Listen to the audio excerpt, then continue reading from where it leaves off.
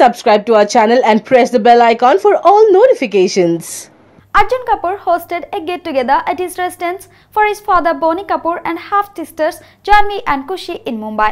Arjun Kapoor returned home after completing a schedule of his film Namastey England in Punjab and was snapped at the airport. Later in the day, he hosted a get-together at his residence for his father Boney Kapoor and his family. Boney, exiting the venue with his Janhvi and Khushi, was also present with him.